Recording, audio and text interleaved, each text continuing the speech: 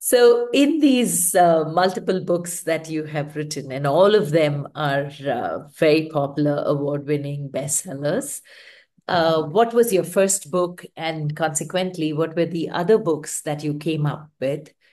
And when did your journey as a book coach happen?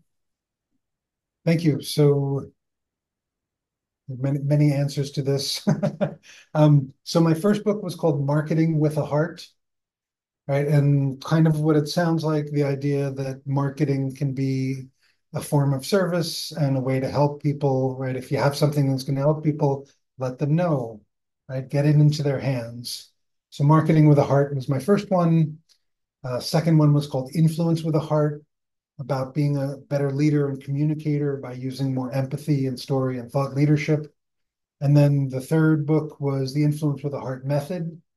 So it was about standing out as an expert by writing a book so you can help more people with your message. And then the fourth book, which was published earlier this year, I co-wrote with someone. It's called The Influencer's Formula. And it's the subtitle. I think it's How to Create a Global Thought Leadership Masterpiece with a Podcast or Book. Right. So this whole idea of standing out as an expert and making a difference with your message, and really stepping into the leadership role, whether it's official or not, but stepping into the leader that you are, being that person, inhabiting that space, because I think that's something that we all need to do and keep doing.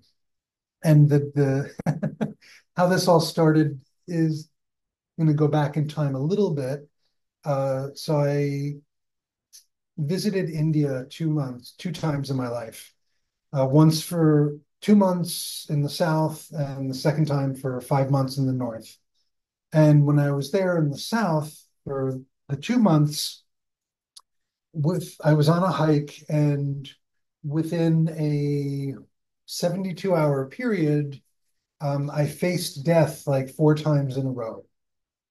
Right, I on the way to the hike, my bus almost went off the cliff or off the mountain, literally almost off. And then on the hike, ended up having to run from a wildfire.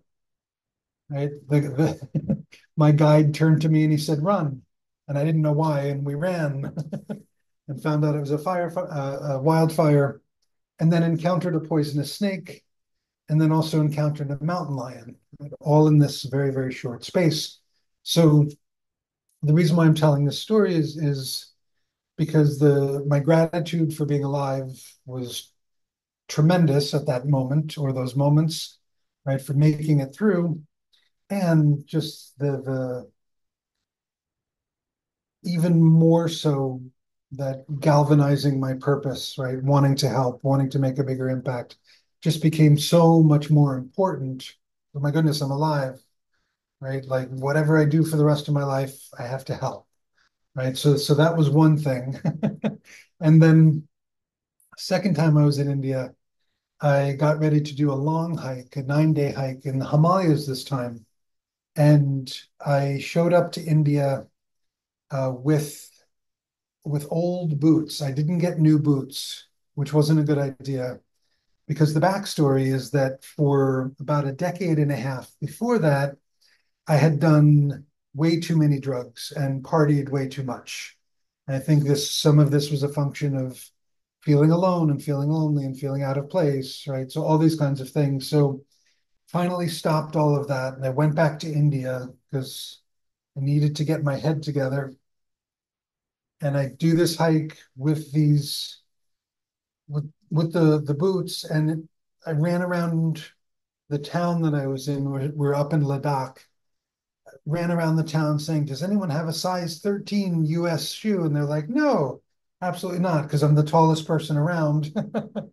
So I end up getting the boots fixed. And in fixing the boots, there were two extra kind of bumps, pieces of fabric that made two very big blisters on my Achilles tendons.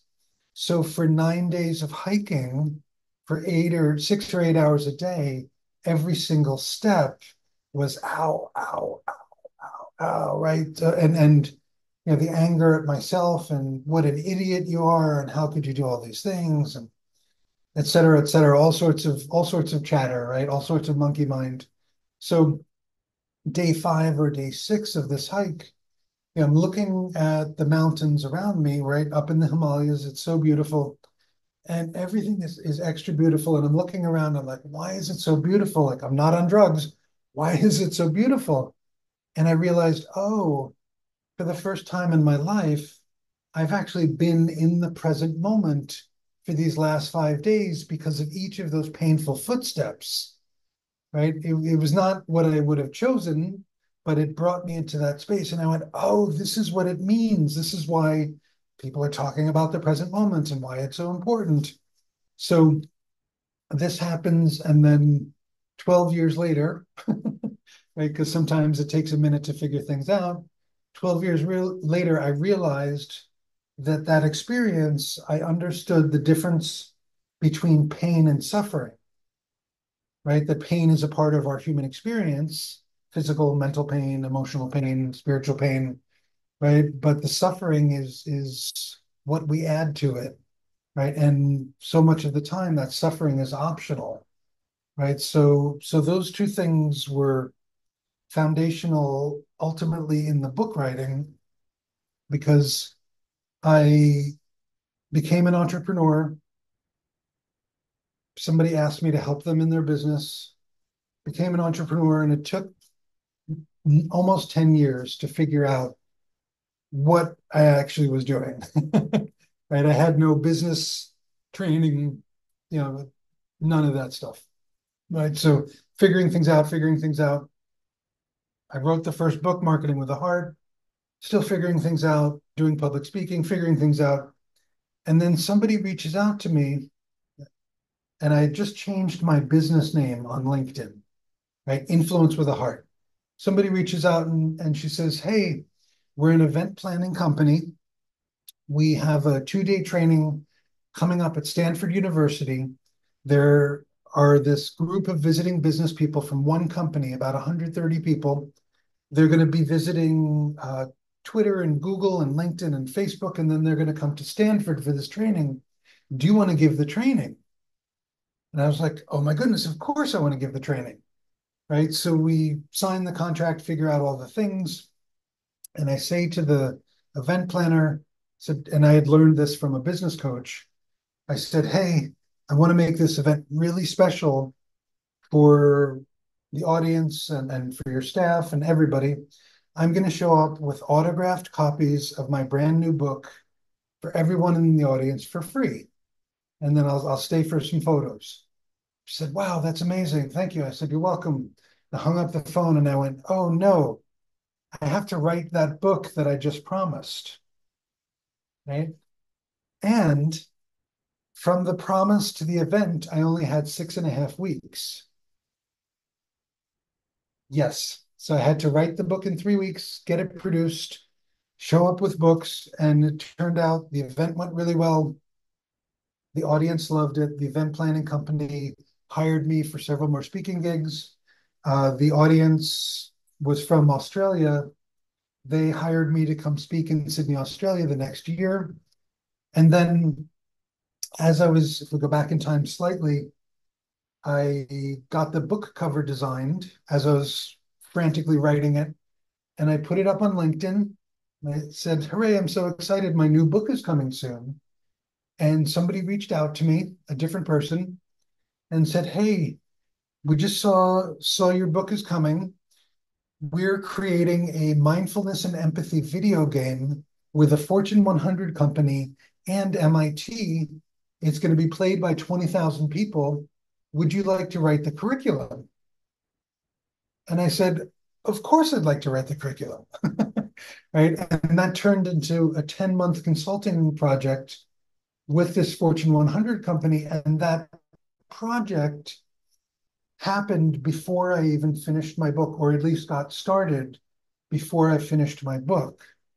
Right. So those two experiences, right, the Stanford talk and then the Fortune 100 company video game, I looked at those two situations and I went, wait a minute, I can teach people how to do that, right? I can teach them how to get their book done quickly, right? In as little as 5 weeks. That's my methodology. And then I can help them with the publishing. But first and foremost, I can show them how to get clients and strategic partners before the book is done by having conversations about the book. And that's how I created this business.